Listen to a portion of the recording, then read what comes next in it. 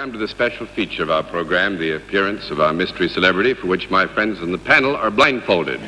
The blindfolds all in place, panel? Yes, sir. Very much. Good. Will you come in, mystery challenger, and sign in, please?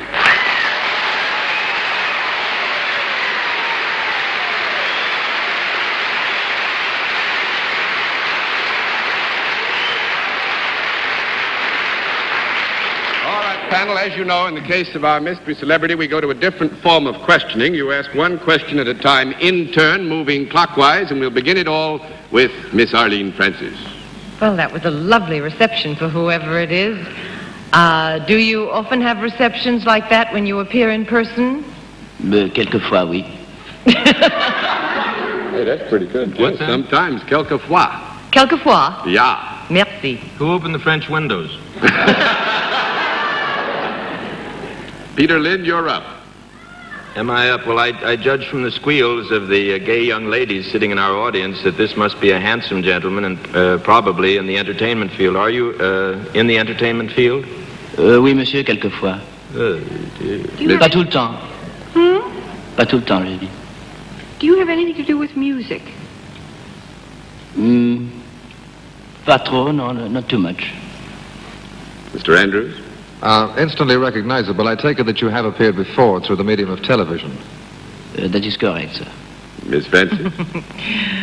Oh, it cannot be Maurice Chevalier. Impossible. He would speak with an English accent to fool us. Are you other than the Frenchman you seem? I have to answer this question in the affirmative. Yes. Mr. Hayes? Well, in spite of the French accent, I detect a note of the English underneath the French accent, and probably out of deference to our visiting dignitary from England, I think that we probably have an English motion picture star in our midst. Is that right? This gentleman is quite smart. Yes, I think that's a fair assumption. Miss Kilgallen?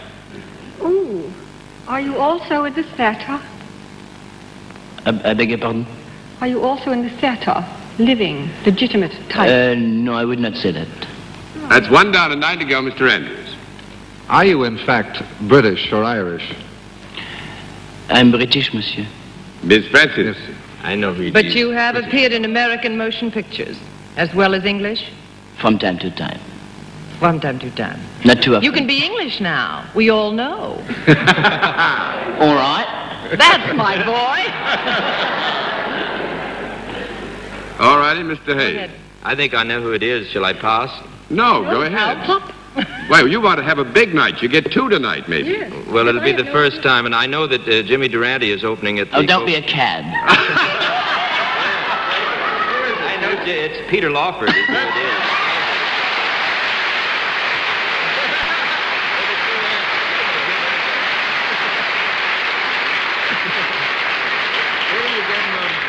Time. Best French accent we've had in a long time, must say. Well, I tried. I think I did a little better than last time. Golly day, you sure look healthy, man. What you been doing? Well, that sun.